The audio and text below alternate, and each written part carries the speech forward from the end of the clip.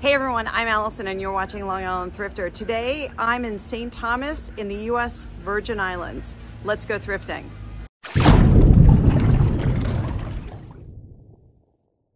Charlotte Amalie in St. Thomas, which is the capital of the U.S. Virgin Islands, was another stop on the cruise my mom, my sister, and I took to the Caribbean. And our first stop my sister and I went to was the Salvation Army on Main Street. It is a very small Salvation Army. It's mostly clothing and a few shoes, but very little in the way of hard goods or housewares. So it's a very quick walk around this shop. And there's lots of bins to go through with clothing and also plush stuffed animals and bedding and a lot of clothing that's also hanging up along the windows. And I did look into one of the bins, some t-shirts and things like that, but I didn't really see anything that I wanted to pick up. I did walk over to one rack that did have some housewares on it, and I saw this 135th Kentucky Derby commemorative glass, which I thought about for a second, and then I looked it up on eBay, and it really doesn't sell very well. It's about $10 or $12. So nothing that I wanted to take home. Then as we were outside, I saw this little guy walking around. While I was researching other thrift shops, I did find one online, but unfortunately we searched for it and we could not find it anywhere. But down one of the alleys off of Main Street, we found this place called Carson Company Antiques. And I'll have to tell you, what a gem. What a beautiful shop filled with all kinds of antiquities. And my sister and I just spent so much time in there just looking at every single thing. Here in the front jewelry case, there were some beautiful items, including that green necklace, which I just fell in love with. It was made from 19th century glass beads that were made in Czechoslovakia. It was restrung. And I bought it. I loved it. This was my gift for myself for the trip, and I just think this is a gorgeous necklace and a beautiful piece of history.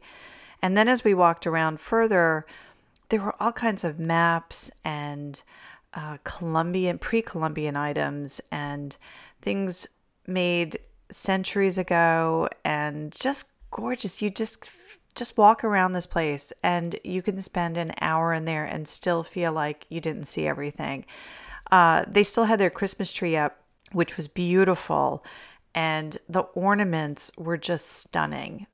I love this little owl. It's so pretty. The store has so much to look at. You could truly spend an hour or so in there, and it's not a huge store, but it is gorgeous. I loved this sugar bowl, which was hand-blown glass, and it was $85. It was beautiful, really gorgeous and well-made. I really like that a lot. I love glass, but I also know that I can't buy glass anymore. I'm always afraid of shipping and breakage. I'm not really sure what this item was that I found. It was $25. It said silver plate, Dansk Design, France, but I don't know what it is. So if you know what it is, drop a note below. I did find this absolutely adorable Chinese carved jade frog, which I bought. And I just fell in love with it. I don't know why. I'm not a huge frog fan, but I just thought this was so adorable. And so I picked this up as another memory of my travels. As we walked down another alleyway, we found this fabulous shop. And it's all locally made items called Shaka Zulu. And the owner was quite a trip. He makes all of the jewelry in here and all of these amazing headdresses along the wall. His clothing he's wearing right now is for a practice for Carnival, which is later in April in St. Thomas.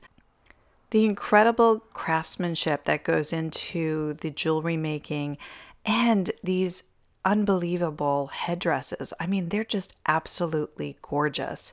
You have to come to this shop, Shaka Zulu, when you're in St. Thomas. It's really a stunning place. He showed me the stone for this bracelet he was working on, and he said that the stone is called a green aventurine, which is so gorgeous sounding in itself, and it's a beautiful stone. Definitely check out Shaka Zulu when you are in Charlotte Amalie in St. Thomas. It's a great store. After we left Shaka Zulu, we walked down the passageway towards the waterfront, and we came across S.O.S Antiques. And it is all about shipwrecks and nautical salvage. There's tons of pieces here. I mean, could you imagine people putting that on their head and going underwater like 80 years ago? It's crazy. There were so many things to look at. You could walk around this store for hours and still feel you didn't see everything. There are lots of buoys, bottles, ship figureheads, maps, everything you can imagine that's found in a shipwreck or at the bottom of the ocean. And did I mention pirates? There's tons of stuff that says pirates everywhere on this. It's kind of a museum in a way too, because some of these artifacts are not for sale.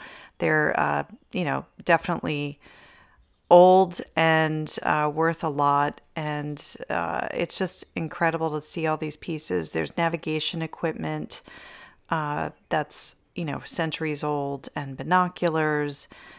It's amazing. It really is.